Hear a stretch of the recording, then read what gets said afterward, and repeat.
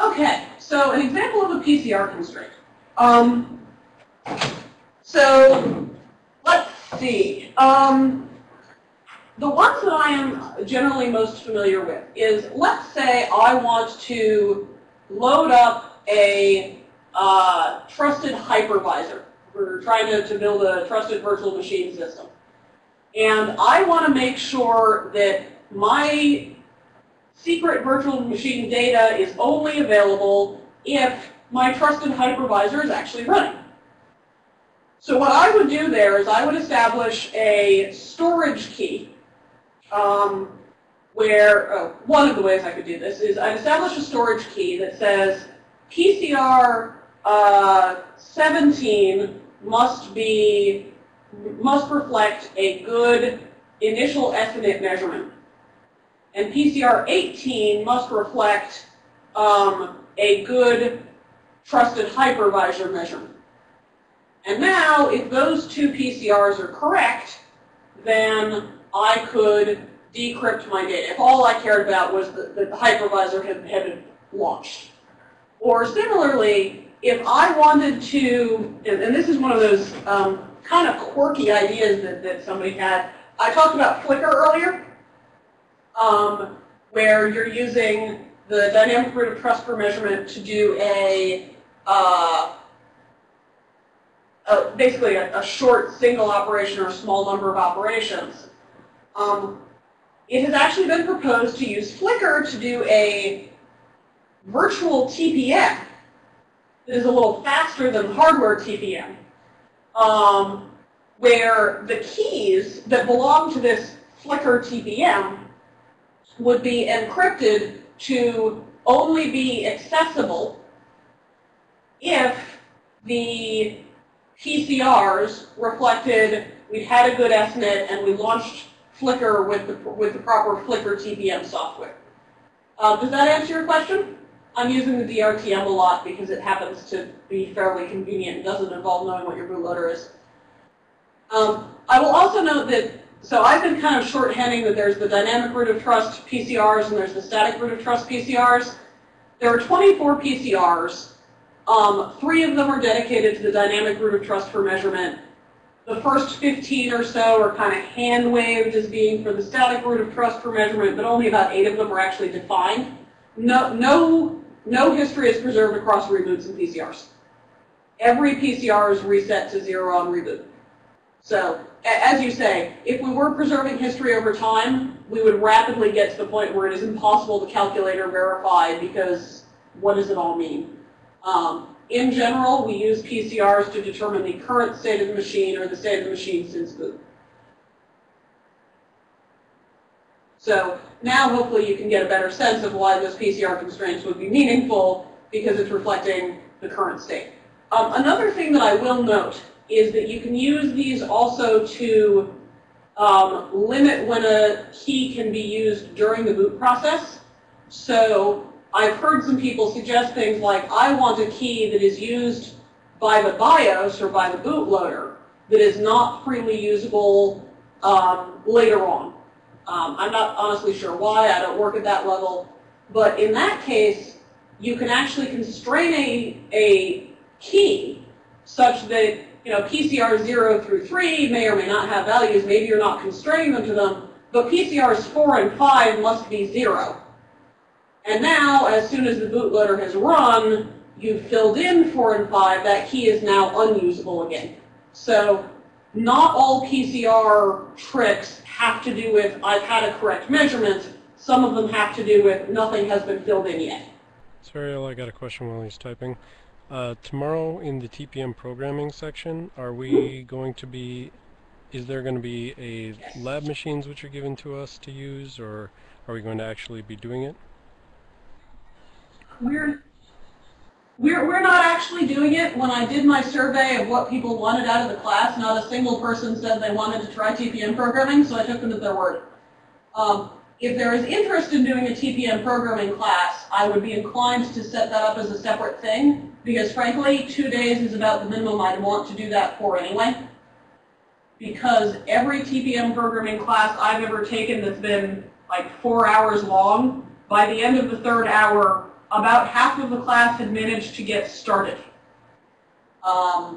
unfortunately.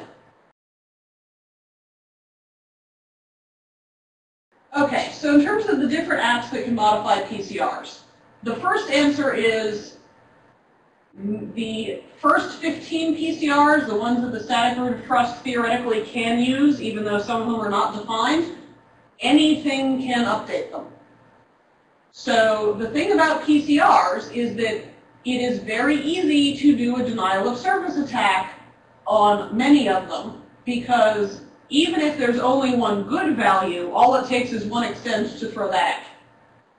This is generally not a threat that we worry too much about, because usually if something has decided to make the PCRs look wrong, something is wrong, you want to treat the machine as bad. See, fragility is a big thing here. In terms of the more detailed, what are the permissions, which PCRs can the DRTM affect, which can't they? The PC client specification does include the locality constraints imposed on all 24 of the standard PCRs. And in fact, I think I may even be talking about it tomorrow. I think I may even have that chart up to talk about which PCRs you want to use for what. I believe in the first section. So there you go. And indeed, as Nino says, there are not enough applications using PCRs that nobody has defined multiple PCR etiquette. It's not just for the initial few PCRs, it's for the small number of PCRs that we're actually really using. One thing that we do see, Matthew, is that of the limited number of applications that use PCRs, for example, the trusted grub for Linux, we do not have a good standard for what PCRs 9 through 13 mean. But the trusted grub documentation contains a standard for trusted grub for what it will put in PCRs 9 through 13. So that if you have determined that your bootloader is trusted grub based on measurements, and I don't actually know how hard that is to do, we haven't done studies, I can then say, given that I am using trusted grub, I will evaluate 9 through 13 based on trusted grub's documentation. There are only 24 PCRs and there are no standards. What we generally expect is that in an enterprise world, so few applications use PCRs that we don't expect collisions to be a big thing yet, and when we do see them, we need to standardize because they are a risk. Most applications, I would actually expect to be using resettable PCRs, which I'll get to tomorrow as to why.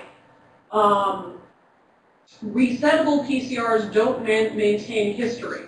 So as long as no two applications are trying to access them at the same time, collisions are less of an issue because you wipe the history before you use them and then you wipe them again when you're done. That said, that is for a certain subset of applications. If you are trying to do an audit log, for example, you do want a non-resettable PCR, you're going to be tracking that over time, and yes, if you have multiple applications doing audit logs, you better hope they're not both in PCR 14, or at least that they're maintaining the same verification log of what ought to be in PCR 14. Okay, so the question is, the commands we talked about, are they only relevant for asymmetric keys? Yes, there are no TPM commands that use symmetric keys. None at all.